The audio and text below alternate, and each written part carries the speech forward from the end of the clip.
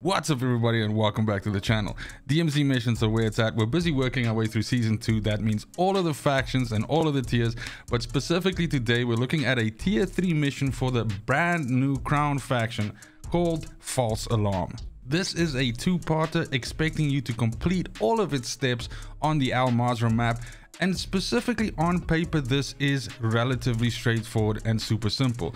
The biggest part of this mission, or let's say the biggest challenge of this mission, is the time commitment that it expects from you, and then the potential wasted time that could result from that.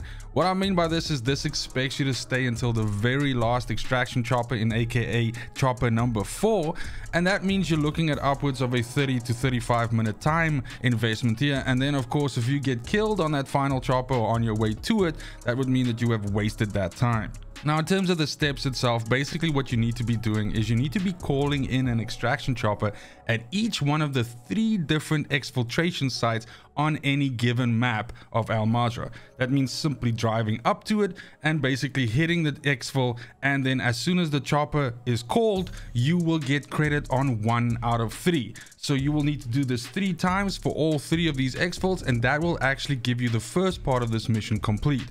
Now within the same deployment, you then have to wait for the final extraction chopper, which reveals itself when the 3rd extraction site is covered by the radiation wave, and you will then need to exfiltrate on that chopper. Now it is incredibly straightforward for you to predict exactly where this final 4th chopper will be, because up until the point where the radiation wave expands to that 3rd one, you will not know its location. However, if you simply open up the map and zoom out all the way to the end, and in my example here, you will see that if you draw some lines, whether you do this mentally or if you actually take a picture of it or whatever, but the point is, if you draw some lines and where these lines intersect from all 3 of the known exfil sites, you will have pinpointed where the exfil site is that will appear, the final one, the 4th one.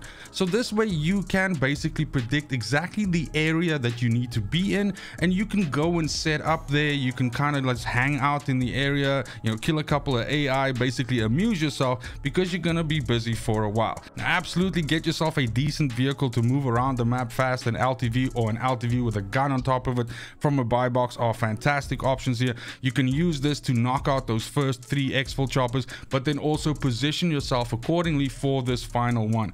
Familiarize yourself with the area, maybe kill a bunch of AI, camp a little bit, everything like that.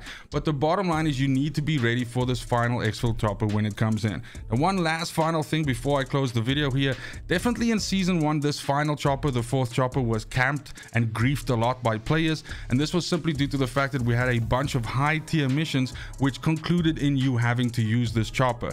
So definitely this was a point of concern for me when I started with this mission, because I thought as a solo you would have to contend with this, and again this whole wasted time situation. However, I've attempted this mission a couple of times to establish a baseline, as well as previous times in the season I've stayed until this, and the amount of times that I've been griefed by players or even just encountered other players in the final chopper, on the 4th final chopper, has been very limited, something like 2 out of every 10 times, which is super low. So don't be discouraged that this will be very difficult and that you could potentially run into problems, because at the very least in the experimentation that I made, this didn't seem to be the case, and there seemed to be almost no players left on the map near the end. Now if you are a person that rather wants to err on the side of caution, one other final thing that you can do is, of course, you have these hunt contracts on the map which allow you to hunt other players by showing you their position.